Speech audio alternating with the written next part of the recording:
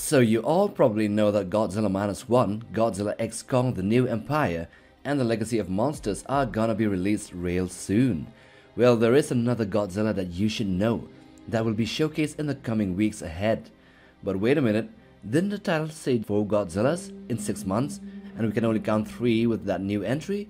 Well, strap yourselves up for this reveal and why there are really 4 types of Godzillas that will be seen within half a year. We are going to go one by one and the shows they are in as well as the dates and recent news regarding all of them.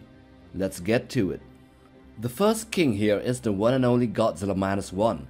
Toho will be screening the much anticipated Godzilla Minus One for the first time not on the 3rd of November but in Tokyo's Film Festival, which is going to be held in the 1st of that month. Godzilla Minus One will be a reboot of the original after all these 70 years, and it will be a fresh new design, a standalone and a stand-apart movie from the rest. It will not be connected to the Monsterverse or the earlier Shin Godzilla.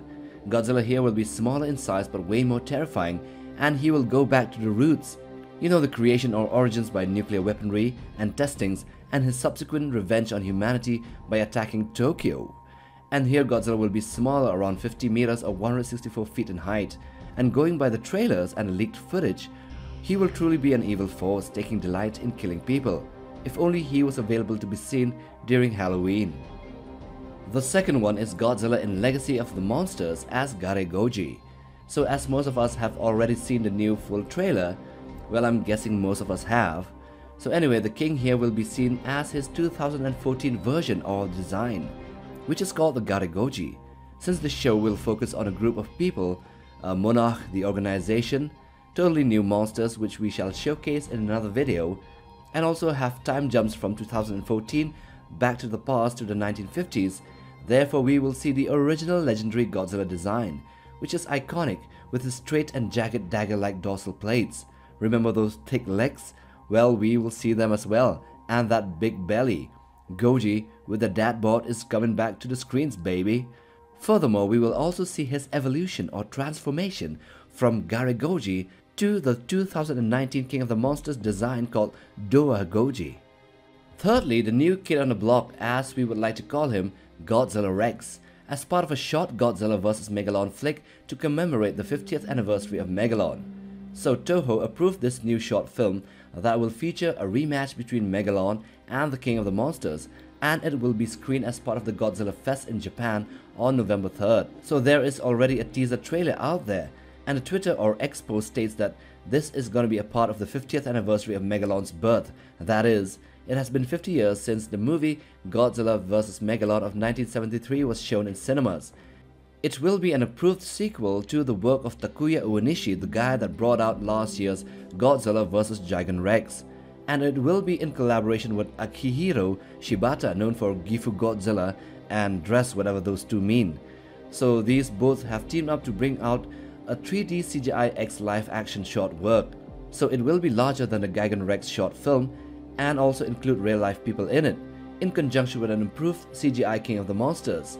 They also stated, don't miss the Reiwa battle between Godzilla and Megalon, meaning that since Shin Godzilla onwards, the Toho Godzillas are termed to be in the Reiwa Era, succeeding the Millennium and the Heisei eras before it. And I don't think this will include the Monsterverse era films, since TriStar Godzilla wasn't included in the Heisei era of movies.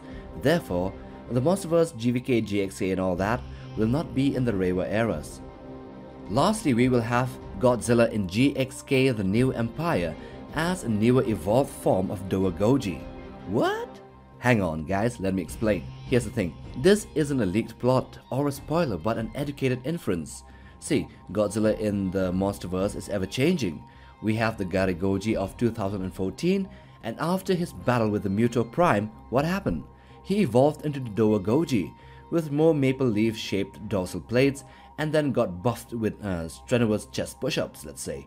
Look, all I'm seeing here is that we might just see Godzilla take on a slightly different form from the one that we saw in King of the Monsters.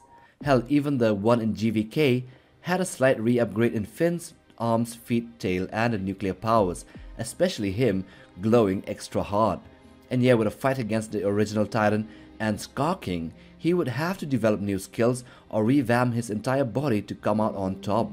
Hell, even a toy leak showed a drastically different dorsal plate design of Doughegoji.